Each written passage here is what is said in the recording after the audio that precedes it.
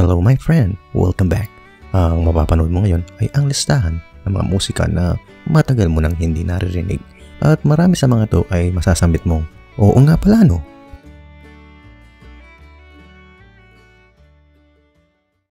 Heto my friend, pakinggan mo ang original na kundiman version. Ito rin ang soundtrack ng 1968 Larry Santiago film na may parehong pamagat na inawit ni Ric Manrique Jr. noong 1972. Saan ka man naroroon sinta. Ito naman ang Pangasinan Pride, Anastacio Mamaril and his orchestra sa kanilang tugtuging Cha-Cha No. 1 na pinasikat nila noong 1973.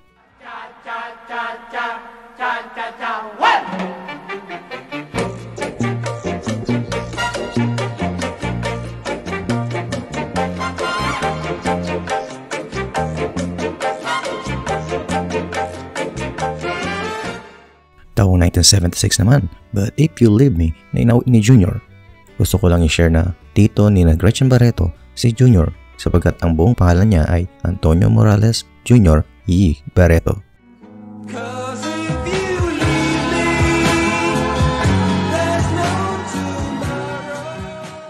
Puro side A version na lang ang naririnig mo my friend. Pakinggan mo naman ang original na Ang Aking Awitin na inawit ni Bong Gabriel noong 1979. Si Bong Gabriel rin ang lumikha ng kantang ito. Bakit di ko maamin sa iyo ang tunay na awitin ng loob ko?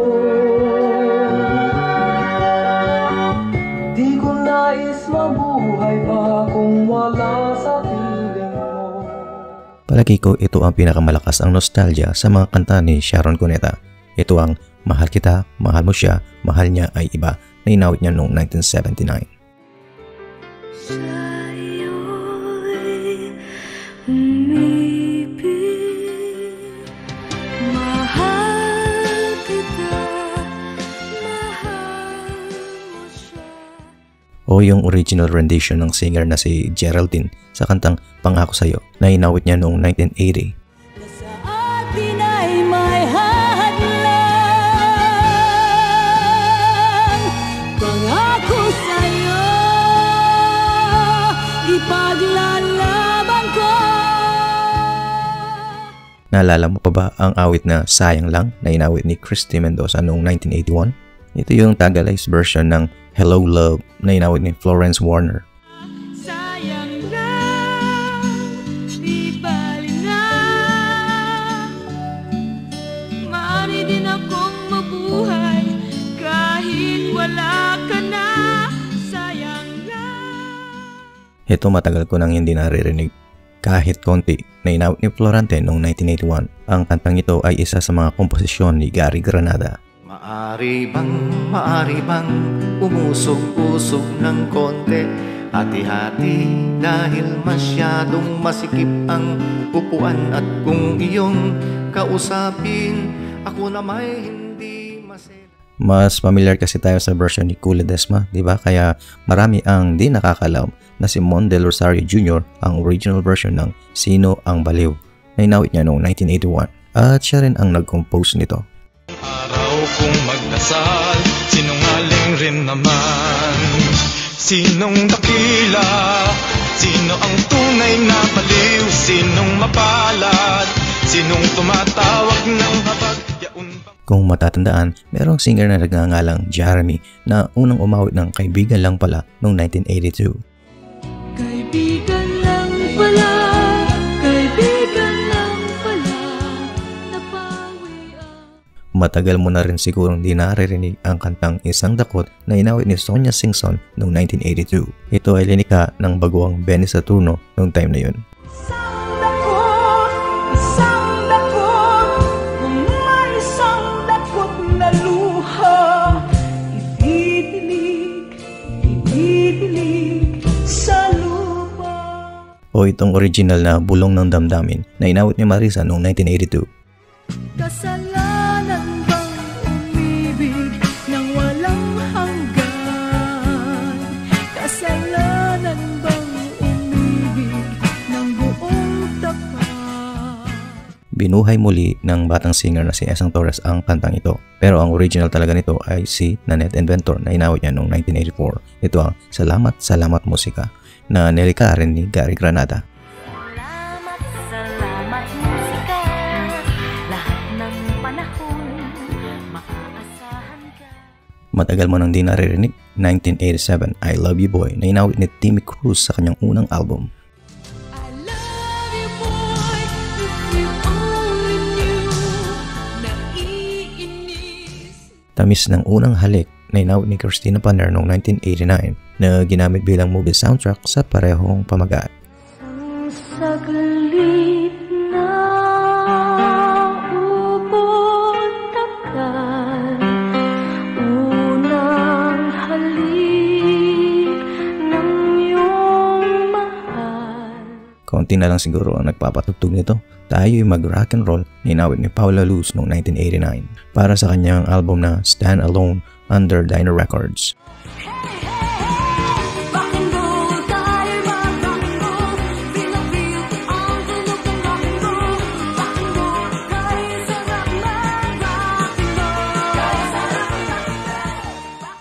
Ito my friend, matagal mo na rin di naririnig ang awit na Kung Matapos ng Lahat na inawit ni Louie Heredia noong 1989 para sa kanyang album na Para Sa'yo. Kung matapos ng lahat, paano kaya ang puso ko? Hanap ay ang pag-ibig mo. Sikat ito noon, 1989, KSP or Kulang sa Pansin na inawit ni Rachel Alejandro. Kulang na kulang, kulang sa pansin. Kulang na kulang, kulang sa pansin. Kulang na kulang, kulang sa pansin. Kulang na kulang, kulang sa pansin. Malaking dahilan kung bakit nakakalimutan ng marami ang kantang ito dahil masikat ang cover ni Renz Mirano na akala ng lahat ay original. Ito ang Mahal Kita na inawit ng Best Friends noong 1980. Mahal kita, yan ay alam mo na. Huwag kang mag-iisip. Ang kantang nagpasikat kay Jaime Garcia Torena, Just a Smile Away na inawit niya noong 1980 under Octo Arts International at si Danny Javier ang nag-compose nito. Smile that blows a kiss into my heart. Just a smile away, just a smile away. A smile that blows a kiss into my heart. Ito my friend, palagay ko matagal mo nang hindi naririnig ang kantang Love Me na inawit ni Samantha Chavez noong 1992 para sa kanyang unang album. Mula ito sa komposisyon ni na Gil Dakay at Gerdy Francisco. Love me, please say you will, and keep me so I can fill your heart, dear, with all of the love. One hit wonder rin ang isang ito, Boys Will Be Boys, at ang kanilang kantang Mahalaga Ka Sa Akin na inawit nila noong 1992. Mahalaga ka sa akin, walang ibang hangarin.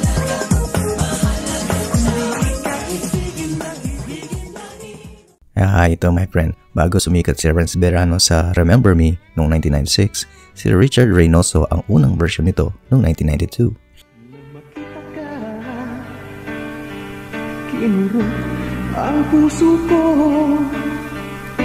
at nang makilala, tumawag agad. Mami, parang kailangan, kahit tagal din naghihintay. Taong 1993, Kung Alam Ko Lang na inawit ni Tony Daya.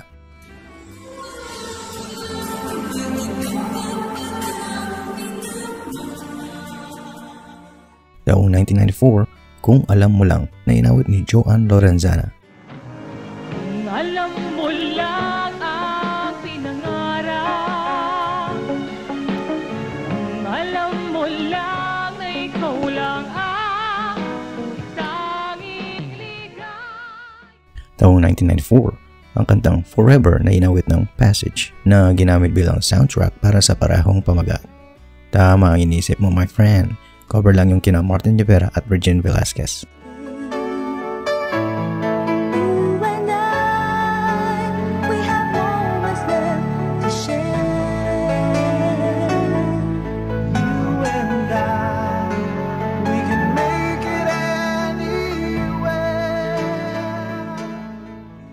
kantang Matagal Mo Nang Di Naririnig, Everyday, na inawit ni Agot Isidro noong 1994. Ito ang panahon na sikat siya.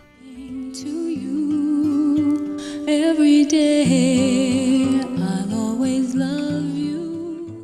Ito pag narinig mo, siguro nostalgic ito sa iyo, my friend. Ito ang kantang Kay Sarap na inawit ng The Boss noong 1994.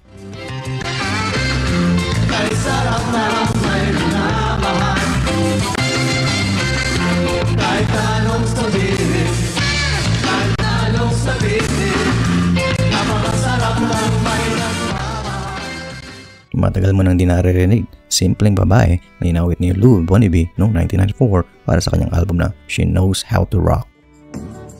Simpleng babae ang katulad ko, ngunit ang puso ko'y tapat sa'yo. 1995, Without You na inawit ni Brannon. Di talaga Pinoy si Brannon pero dito siya nakipagsapalaran sa Pilipinas noon.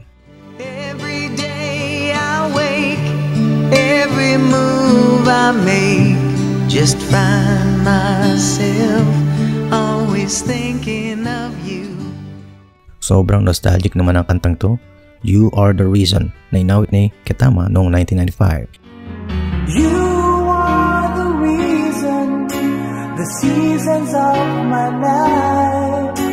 You're everything I wish and live for. Ito, Matagal Mo Nang Di Naririnig, Mahiwagang Kamote na inawit ni Francis M. noong 1995. Mahiwagang kamote, ako'y dinggin mo. Tinusok at tinuhog, ginawang kamote Q. Released in 1995, ang kantang Dahan-Dahan na inawit ng short-lived all-female group na Novia. Ang kantang ito ay linikha ni Ellie Buendia ng Eraserheads.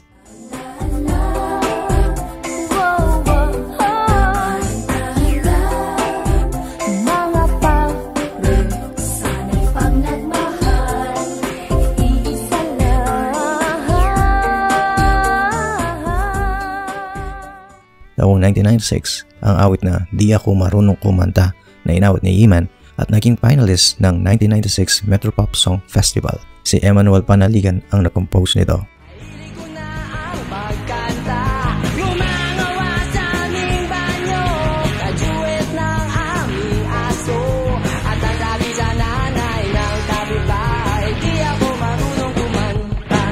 Heto, sigurado ako matagal mo nang di naririnig ang awit na Georgia na inawit ng bandang 3 Days noong 1997. Medyo natagalan akong maghanap sa kantang ito kasi nakalimutan ko yung pamagat at yung kumanta mismo. Buti na lang meron tayong talent sa pagsasaliksik. Boses na'y napangkababa ng tinig, pinababa ko si Georgia ng kotse at paspasan akong umalis. Hindi pala siya ang babae ng panaginip ko, hindi pala siya'y lalaki sa loob ng bestida. Bago pa nauso ang mga hugot-hugot na yan, humuhugot na si Gary Granada noong 1998 para sa kantang Mabuti Pa Sila. Ang mga surot, laging mayroong masisiksikan. Mabuti pa ang babulgan, laging mayroong didikitan. Ito naman, palaging ginagamit sa ethnic dance at sa mga school competition. Ito ang Una Kaya na inawit ng Pinikpikan noong 1999 para sa kanilang album na Atas.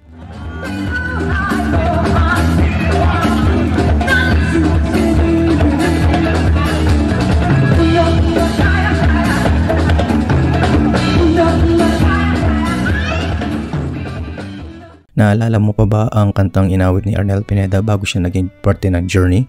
Ito ang awit na Iiyak Ka Rin na inawit niya noong 1999 para sa kanyang debut album as solo artist. At siya rin ang nag-compose nito. O iyak ka rin, pinapangako ko lahat ng sakit na... Released in 2000, Di Ko Kaya na inawit ng Teen Hearts.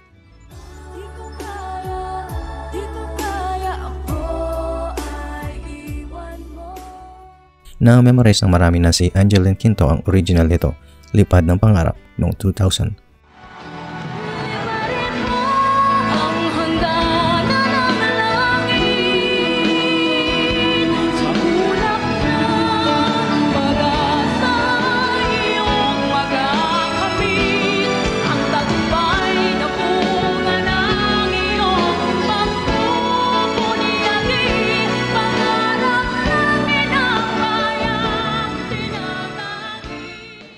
Nakakaalata ako sa iyo, my friend, ha?